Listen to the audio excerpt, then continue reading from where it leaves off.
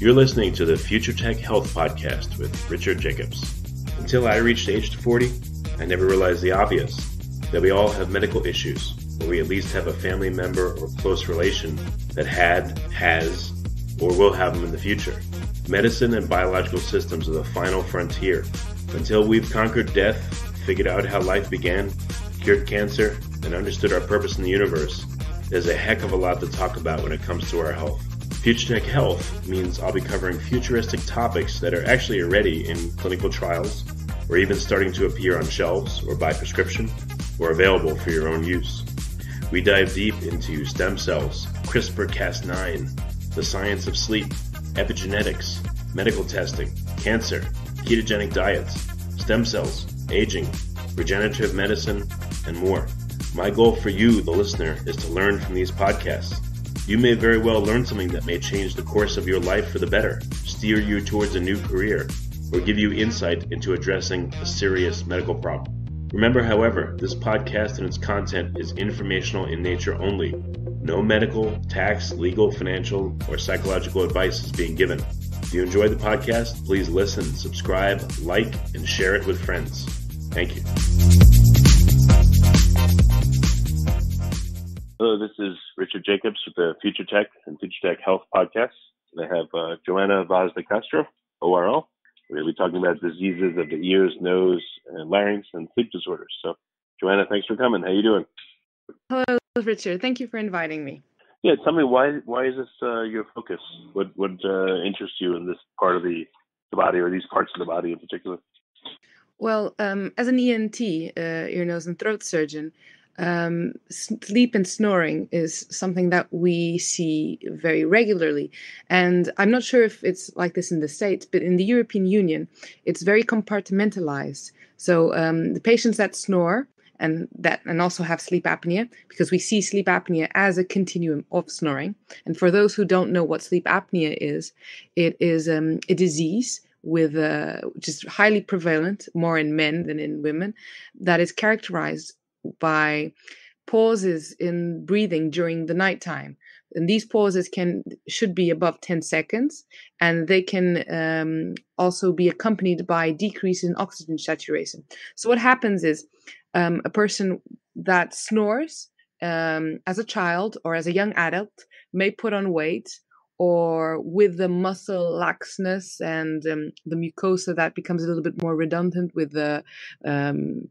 with age, the structures start to collapse. And this causes breathing pauses that will interfere with the daily function of a human being. Because if we can't sleep, then we can't properly regenerate. And this will have implications both cardiovascular and in the neurological part. So talking about hypertension, we're talking about more increased possibilities of diabetes, of high cholesterol. So these are things that will actually implicate everybody in a day-to-day life from all ages. And in Portugal and the European Union, as I was saying, it's very compartmentalized, like who will treat what.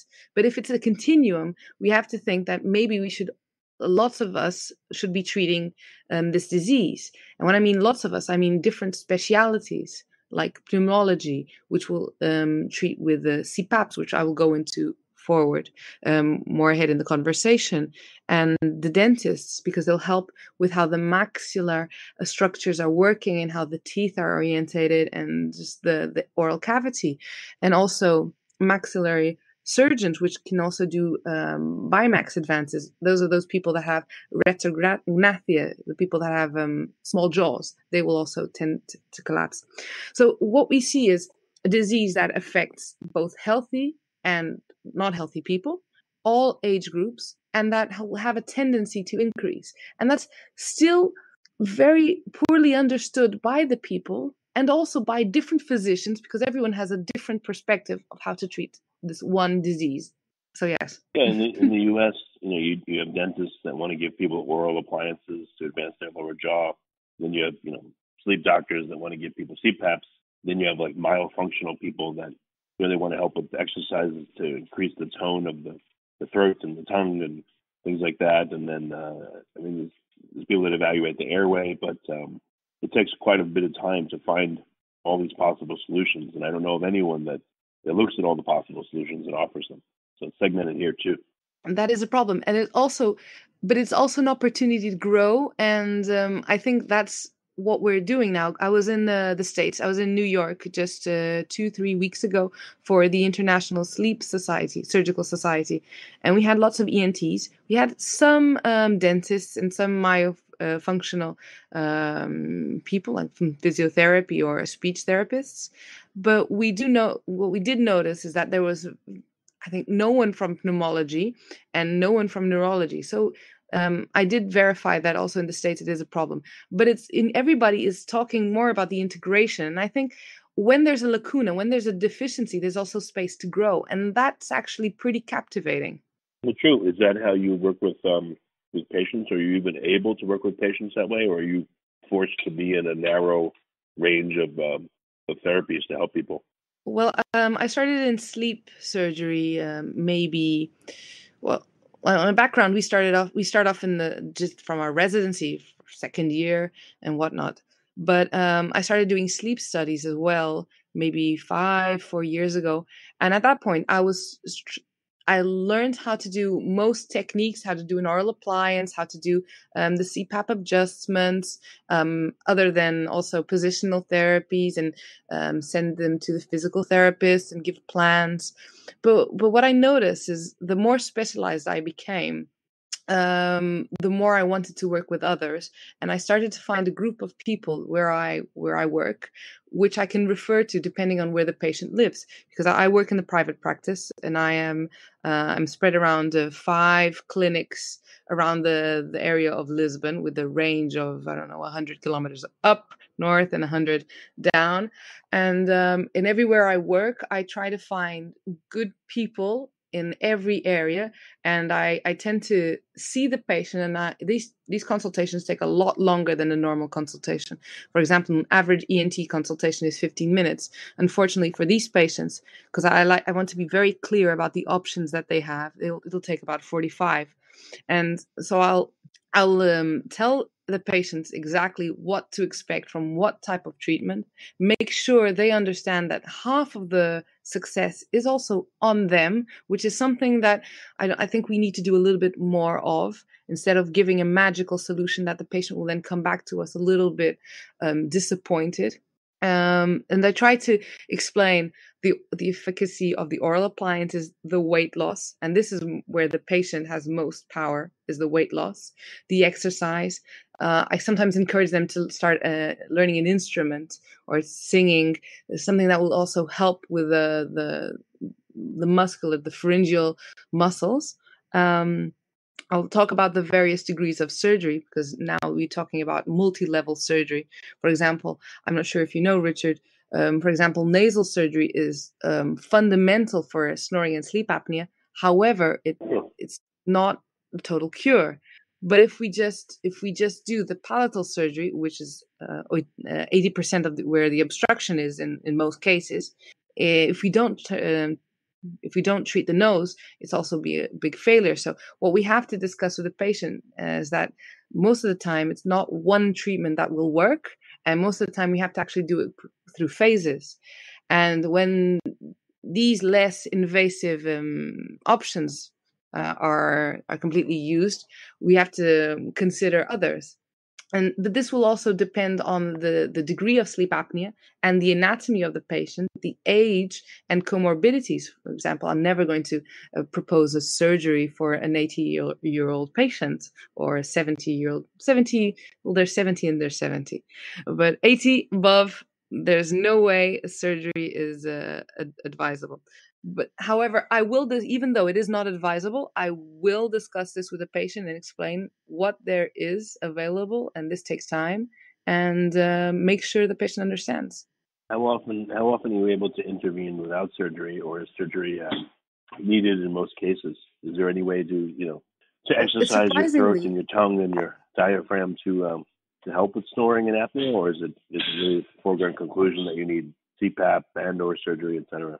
Surprisingly enough, I've noticed that a lot of sleep patients aren't actually good surgical candidates. For example, there's various scales which we use. For example, a Friedman classification, which is really old.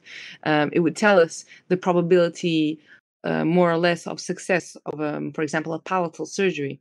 For example, if the patient had huge tonsils, we would say grade 4. This would mean that the tonsils were touching one another, so like there's very little space in the mouth.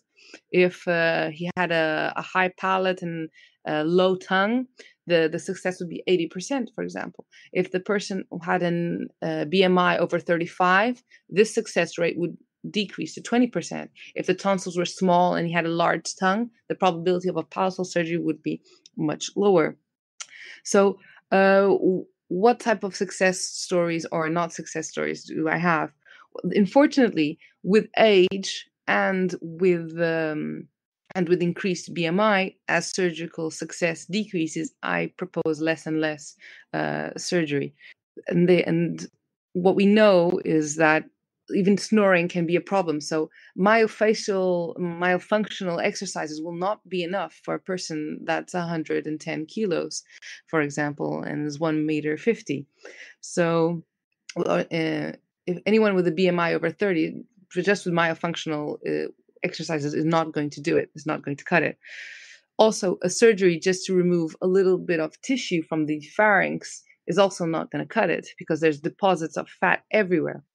So the success stories that most shocked me during these last years is how much weight loss impacts the sleep apnea and snoring. There are patients that are completely cured by losing 10 to 20% of their weight. Really depends on where they start off. But they can be completely cured without any need for anything else, just by weight loss, because the fat will deposit in the tongue and in the pharyngeal walls and in the abdomen, and this will increase the pressure so that the air has a lot of difficulty coming in. When this fat disappears, there's less resistance to the air and there's less loop gain, and this means that, well, the air just flows much smoother.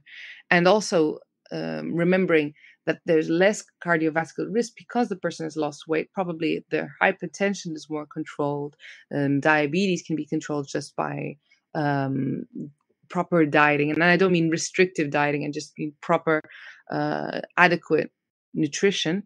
And so yes, the success stories are mainly of the importance about weight loss and its role in sleep apnea.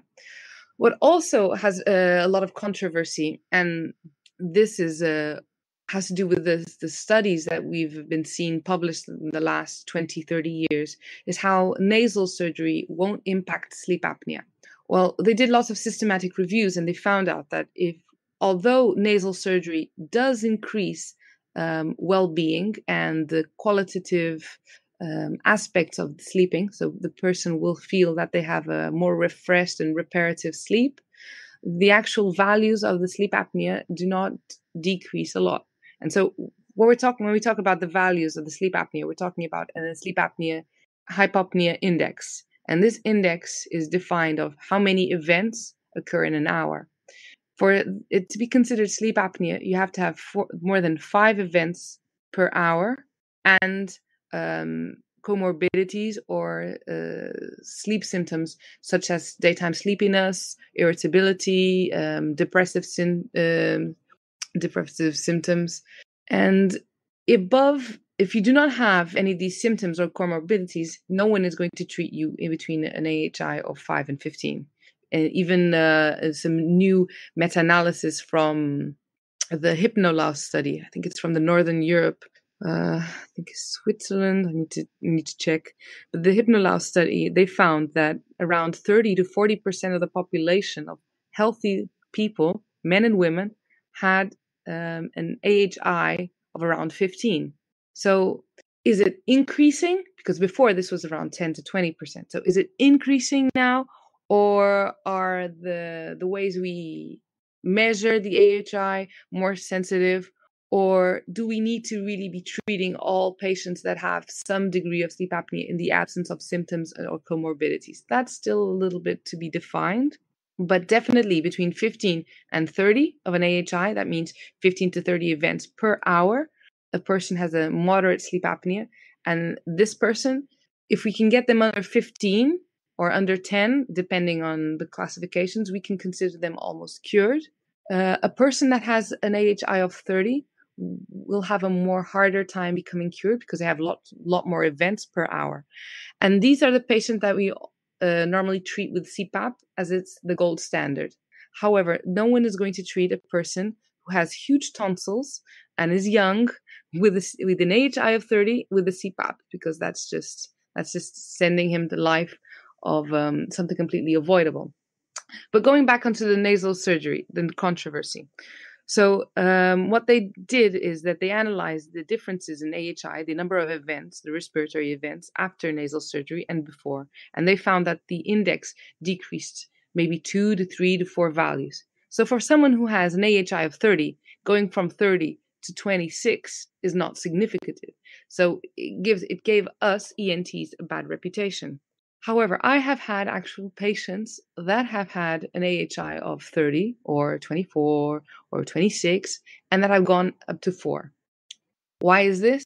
Sometimes it's the resistance, sometimes it's the arousal limit. If the person is breathing better through the nose, they'll wake up, and if the person is very sensitive to their own snoring and the limitation, they'll wake up less. Or maybe the first study wasn't well done. This is also a possibility because the sleep studies can be, even though there's a little bit of variation between night to night, it can be very different depending on the type of sleep study and with whom you perform it. And the classifications may vary. So sometimes we think that there's not been much of a cure, or actually the patient has gotten worse, but sometimes it all has to do about the classification and where you're doing it. So it really is important to work with a sleep lab that you know is trustworthy and how they're classifying the sleep events. So in the last two patients, index, or you're looking at the other symptoms the person has. You have to look at everything. 20 down to 15, is that a failure or a success? Well, the surgical, it depends on what we're talking about. If we're talking about surgical criteria of success, there's a SUR classification, which is a 50% reduction of the AHI, and also an AHI lower than 10 or 15, depending on the classification you use. So a person with no symptoms and an AHI of 15 below 15, so maybe 14.9 without any symptoms or comorbidities, with no hypertension, for me that would be a cure. But a patient that will continue to have symptoms, and this is what we're treating people, we're not treating numbers. So a patient with symptoms, even if they have a low HI, I will still consider it a relative failure. And that means that we still need to invest and find a way to make this person better. And so this is where it seems like a hard cutoff.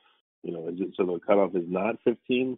Is 15 plus the symptoms plus the comorbidities, or does it all boil into a matrix by which you decide how to treat someone or when they're quote unquote cured? Okay, the one definitive no controversy index and value cutoff is above 30. CPAP is gold standard. Below 30. It's questionable. Between 15 and 30, irrespective of the symptoms, we have many options available, and all of them can probably give a good decrease of the AHI.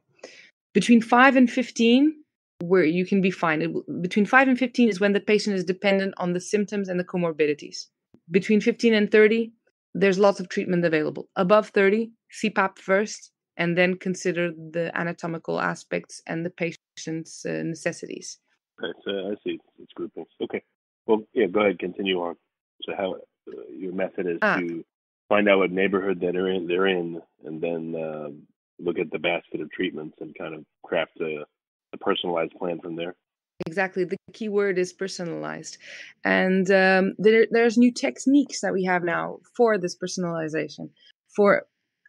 Before, we used to have a simple radiograph of X-ray where we would measure the bony structure and we would have our own observation. But now we have CT scans that we can do some three-dimensional analysis of the upper airway and understand exactly what point is there collapse, and is this behind the hard palate, the soft palate, the tongue? Is it the epiglottis? Is it the nose? We also have, because this is information that will help us treat the anatomical disorders through either surgery or oral appliances. CPAP is irrelevant of all this because it's just an air compressor that you just adapt to the nose, or a face mask, and you don't need these sort of studies. But what is new, okay, not really new, but what's fallen again into popularity is something called DISE, the drug-induced sleep endoscopy. I'm not sure you've heard of this, Richard. Have you? No, what is that? Sounds dicey. Okay. A drug-induced sleep endoscopy was developed in the 1980s, and it was what you do is you give a sedating drug, like for example propofol or midazolam. These are drugs that anesthesists use for induction of sleep, and what you do is you control it until the patient is snoring. You put the levels on to see the patient snore, and then you can also control it with the sort of simplified EEG called the BIS, and that will tell you at what level the patient is in their sleep. And then you place an endoscope, an ENT endoscope. It's not like the gastroenterologist endoscope. It's a really thin millimetric endoscope through the nose.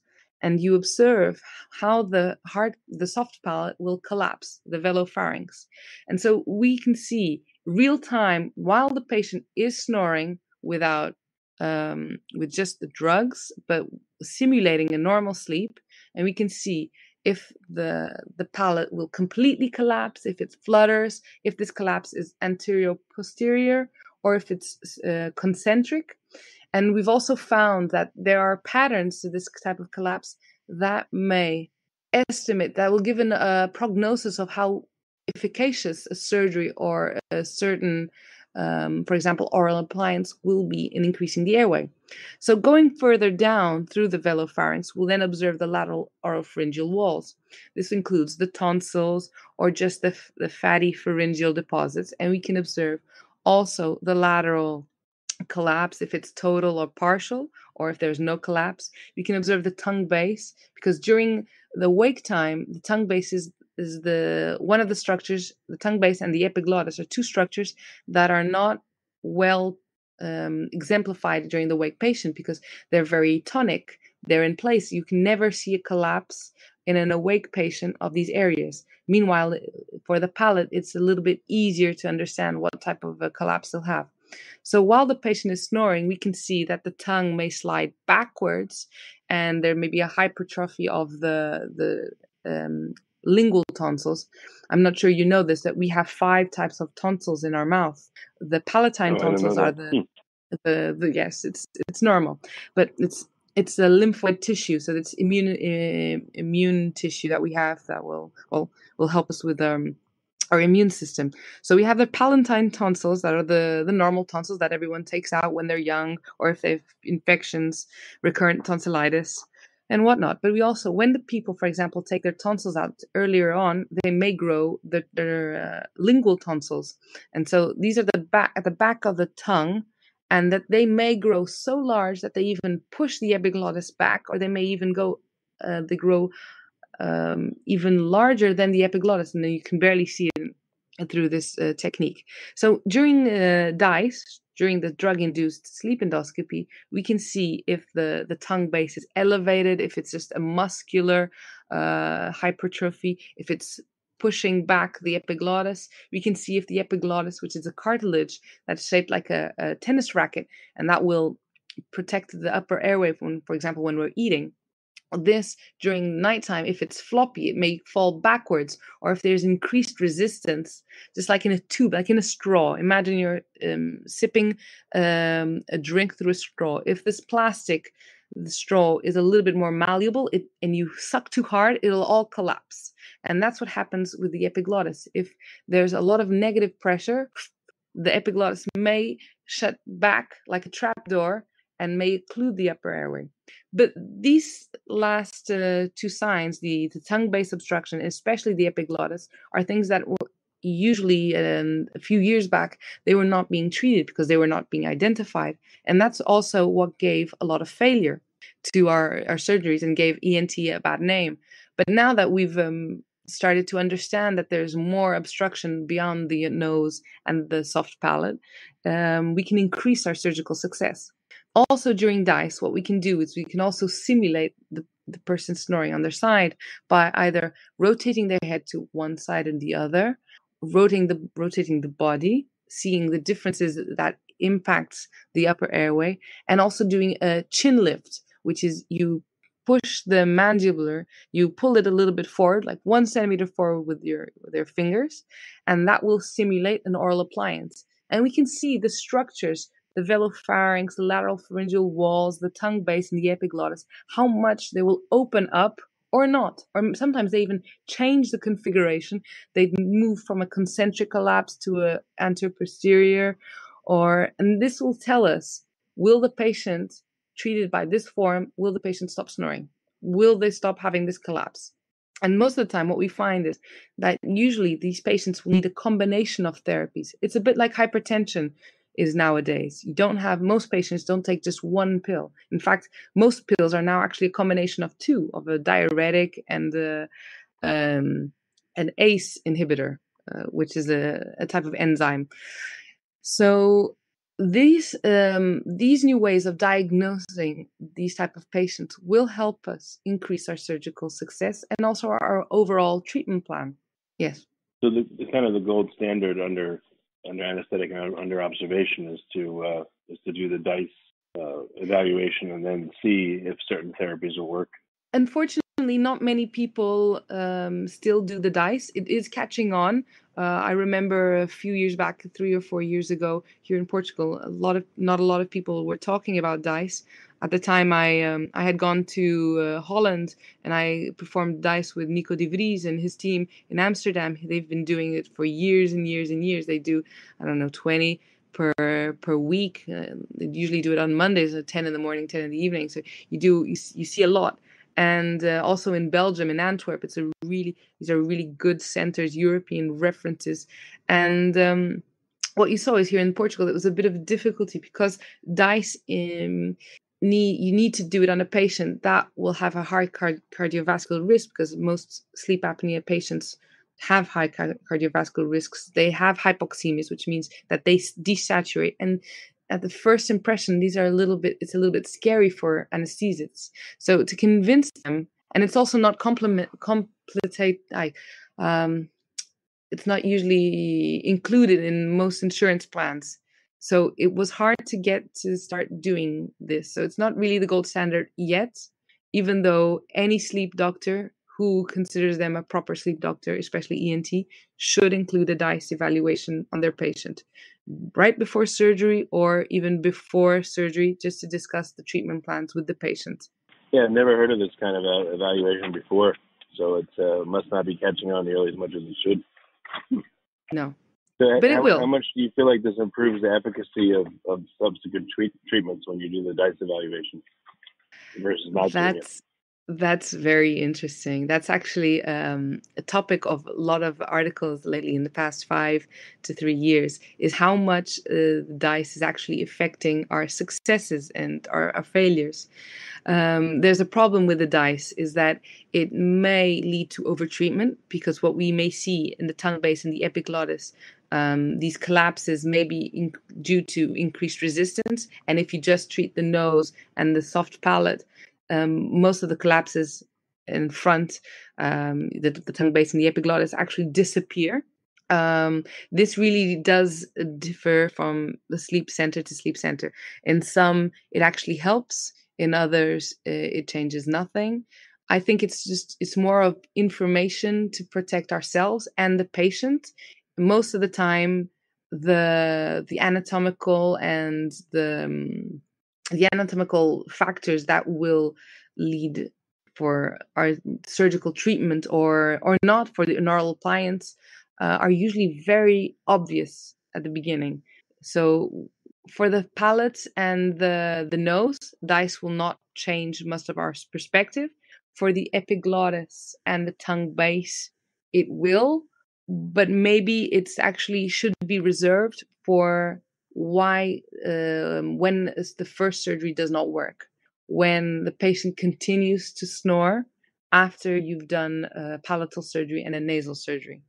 So I think it's more of a backup, and it's not quite a predictor, because, as I said, it may confuse us and give us obstructions that aren't actually that relevant, and that may make us overtreat and do more invasive surgery than actually we should. Okay. It's very controversial. So yeah. Well, I mean, it's hard to figure it out. It's a complicated problem, and I mean, there's better diagnosis, there's better treatment, there's better evaluation, and I mean, another question here is how much follow-up is there? So once someone gets an oral appliance or a CPAP, is the person even evaluated to see if their AHI goes down, or if they're sleeping better, or is it just the person as long as they're feeling somewhat better, they don't come back to the doctor, and that's the last you hear of them? I mean, how much follow-up is there with people once they've gotten a surgery or they've gotten some kind of treatment? Well, a sleep apnea patient is actually a patient for life. Really, it is hard. For an oral appliance, it is important that there's a follow-up. The first few months and weeks is a little bit. The timings is shorter. I'm not a dentist, and I've only done it a few times in the beginning of my practice. I think I send my patients and I refer them most to medical dentists because I think it's better. Good question. But these patients, with CPAPs, you say that they're a medical patient for their life, but when do they come back and do another sleep study? The CPAP patient, they should be seen after the first month, because that's when there's most failure or success in the compliance. And that first month is also important to see what optimal pressures and to identify any air leaks from the face mask. And then after that, after 3 months again, and then once it is stabilized, 6 to 6 months for renewal also for the insurance. And when should they repeat their sleep study? Honestly, they should only repeat their sleep study if there's an anatomical change, if either by surgery or by weight loss. And if they do lose, for example, 10% of their weight, I would suggest to do another sleep study.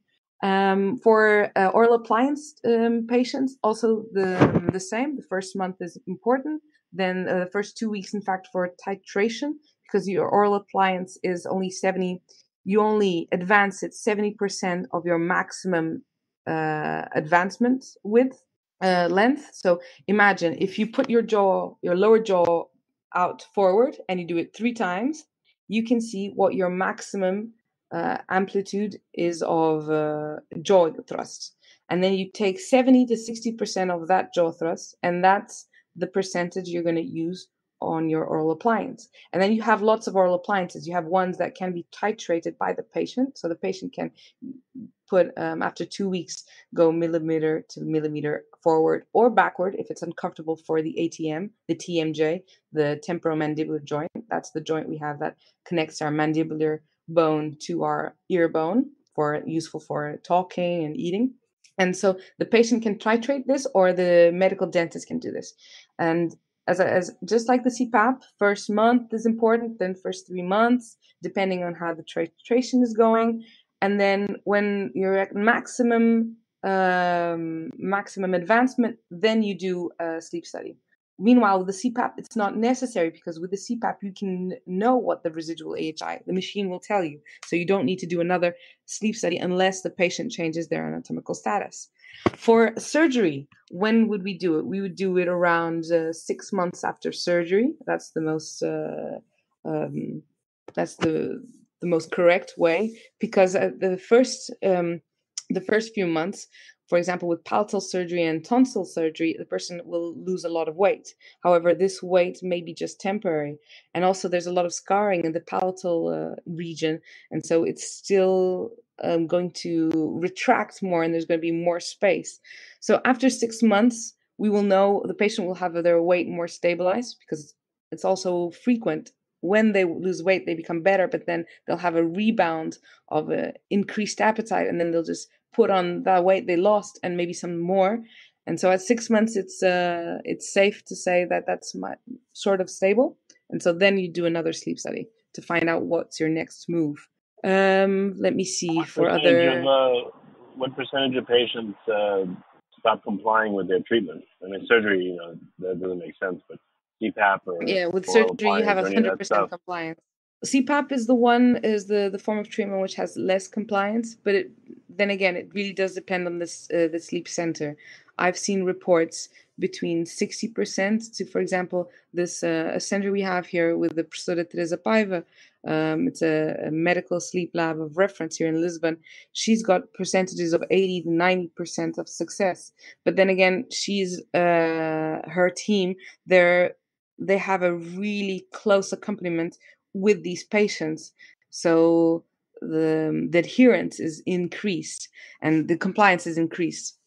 For example, mandibular advancement devices, their compliance is better than CPAP. It's usually at the 50, 60, 70%. But it really does depend on the center that you're studying. But CPAP usually does not have a good compliance, especially the younger the patient is, for obvious reasons. And let me see. Well, But what there's are other also reasons that it doesn't have good compliance, and when does the non-compliance happen? In the beginning, or the people that make it through the the first titration month. process for the first month, do The they first have month much higher is compliance? terrible. Yes, usually it's because of there's too much air coming out of the mask, or because the person is really anxious, and sometimes they just need some medication the first few 2 weeks. Or sometimes a lot of patients with sleep apnea have, for example, insomnia, especially the women, and these two things come accompanied. So you have to kind of treat the insomnia and the sleep apnea at the same time, and both of them will get better treating one and the other. And so for these patients, they will need a little bit of a CBT, cognitive behavioral therapy, and a little bit of sometimes medication so that they can adjust to the CPAP. Because if you're 30 minutes waiting to fall asleep and then you have a machine that starts to turn on, well, the machine usually starts at 30 minutes depending on the program. But so the first month is actually the worst month and is when you need more accompaniment. But there are treatment plans that we've also not discussed here, and I would like to make them clear. There's positional treatment. For example, there's these devices that you can put either on your chest or, for example, strapped on your neck or even on your pillow or on your mattress that will vibrate according to the sounds of snoring. And these devices, for example, coupled with another treatment, like, for example, oral appliances, can be effective in people with AHIs of 15 to 30 and can be effective in patients that are CPAP failures. And there's also another appliance called the hypoglossal nerve stimulator. Do you know what this is? Yeah, I heard of it. But it shocks your tongue in a way when you stop breathing to make you to create the breathing Yes, reflex. it doesn't quite shock, it stimulates, but yes, I see where you're going. There's two hypoglossal nerve stimulators. One is connected to your costal muscles, so your rib cage, and so it will stimulate the tongue muscle when you're breathing, and then open it. And then there's another that it's a cuff around the nerve of the tongue muscle. Only then it will activate it in random patterns, not quite random, but programmed patterns that will make the tongue protrude and increase the space in a cyclic form. This is a treatment that is as successful as CPAP and as successful as maxillar BiMAX, which is mandibular maxillar advancements. And these are strong maxillofacial surgeries. So the hypoglossal nerve stimulator is a really efficacious treatment. However, it does have a small, short indication list. Not all patients are actually candidates. These patients have to be CPAP failures. So first you have to try the gold standard.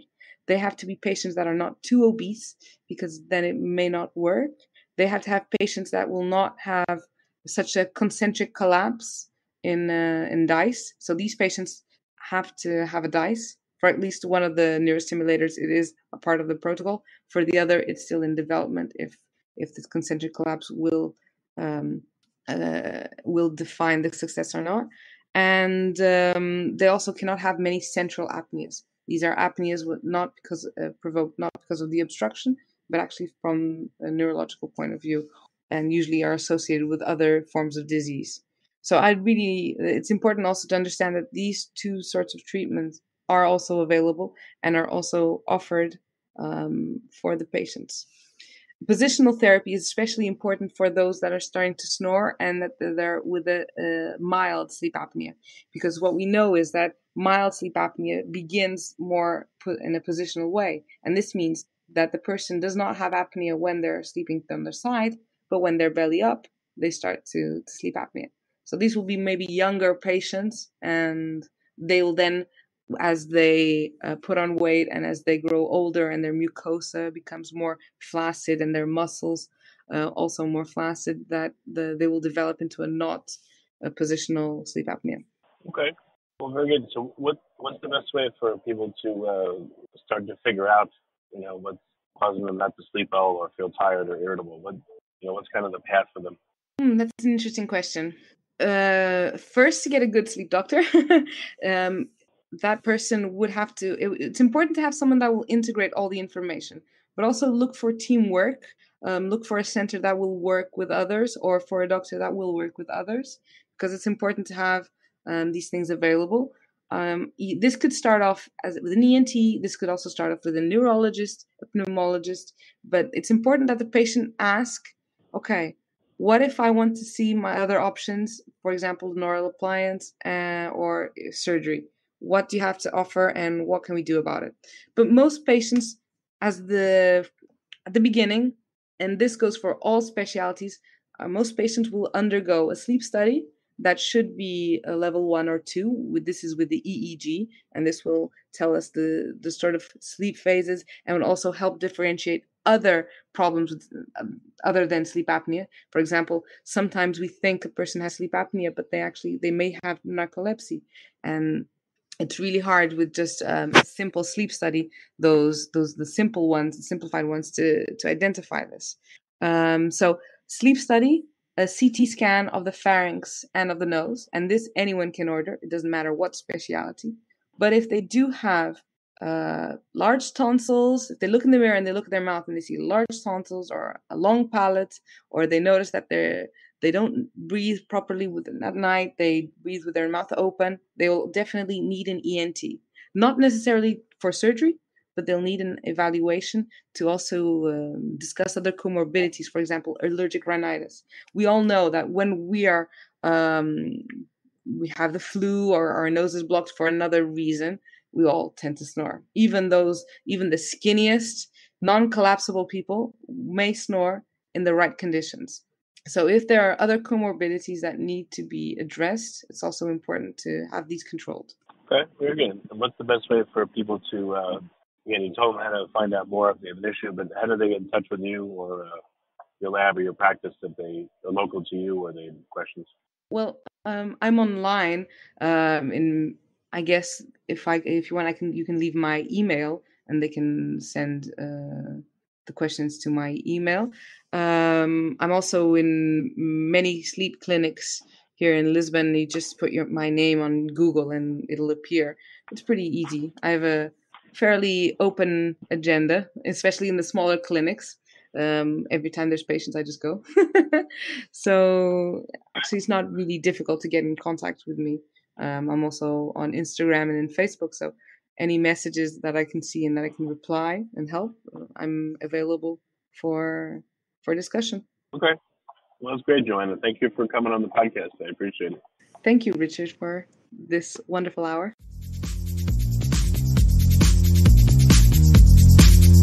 You're listening to the Future Tech Health Podcast with Richard Jacobs. Until I reached age 40, I never realized the obvious, that we all have medical issues, or we at least have a family member or close relation that has, or will have them in the future. Medicine and biological systems are the final frontier. Until we've conquered death, figured out how life began, cured cancer, and understood our purpose in the universe, there's a heck of a lot to talk about when it comes to our health. Future Tech Health means I'll be covering futuristic topics that are actually already in clinical trials, or even starting to appear on shelves or by prescription, or available for your own use. We dive deep into stem cells, CRISPR-Cas9, the science of sleep, epigenetics, medical testing, cancer, ketogenic diets, stem cells, aging, regenerative medicine, and more. My goal for you, the listener, is to learn from these podcasts. You may very well learn something that may change the course of your life for the better, steer you towards a new career, or give you insight into addressing a serious medical problem. Remember, however, this podcast and its content is informational in nature only. No medical, tax, legal, financial, or psychological advice is being given. If you enjoyed the podcast, please listen, subscribe, like, and share it with friends. Thank you.